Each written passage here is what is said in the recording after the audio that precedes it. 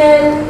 Like, please, if we can mix it up. She's asking you to dance with me, Mike. Dance with Michael because this guy's... I have attention deficit disorder. I cannot stay on something for more than a minute. Okay. That's very good. Sometimes That's very good, right, Michael? Sometimes I That's very good. counter down. Sometimes ADD is a good thing. It is. It is. Sometimes, though. Sometimes. We need to shut the windows because we have air coming. So we're good. The traffic outside doesn't interfere the sound much? No? Michael, talk to me. That this too solid flesh would melt, thaw and resolve itself into a dew. Or that the everlasting had not fixed his canon against self-slaughter. 'Tis an unweeded garden that grows to seed. Things rank and gross in nature possess it merely.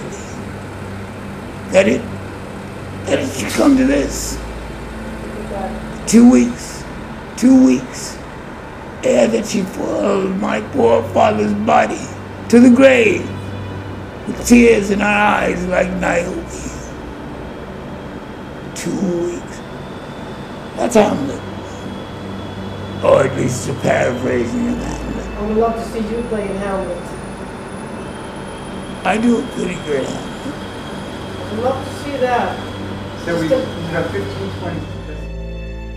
Born in Queens General Hospital, Elmhurst, New York.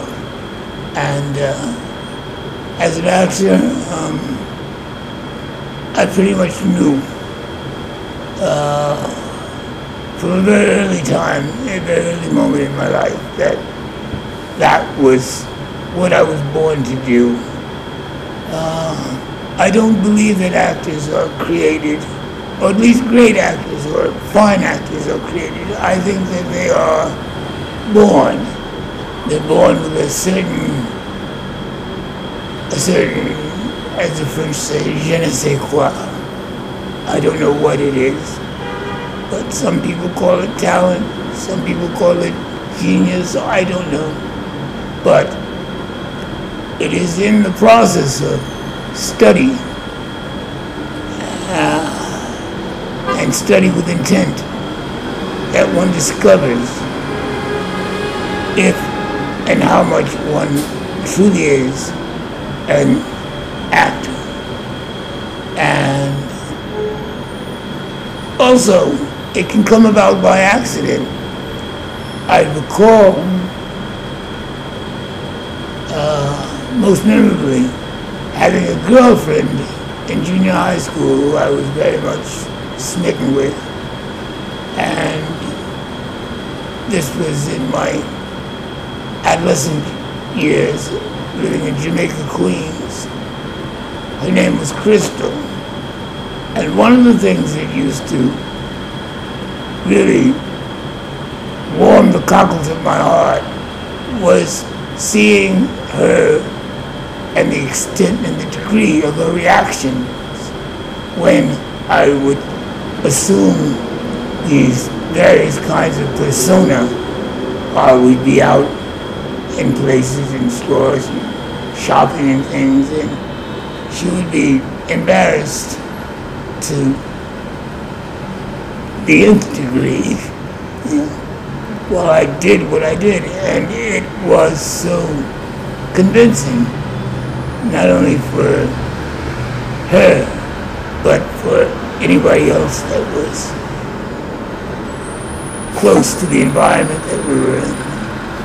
And I somehow realized in the heart of arts that I was an actor and born to be an actor. It was either that or doing the law, because I had such a sense of moral outrage at that time that I thought that the best thing that I could do in terms of my future would be to defend the rights of others that didn't have the capacity to do so for themselves. And, well, I but I go on. I digress. I am depriving you of your function in this colloquy, if you will. So.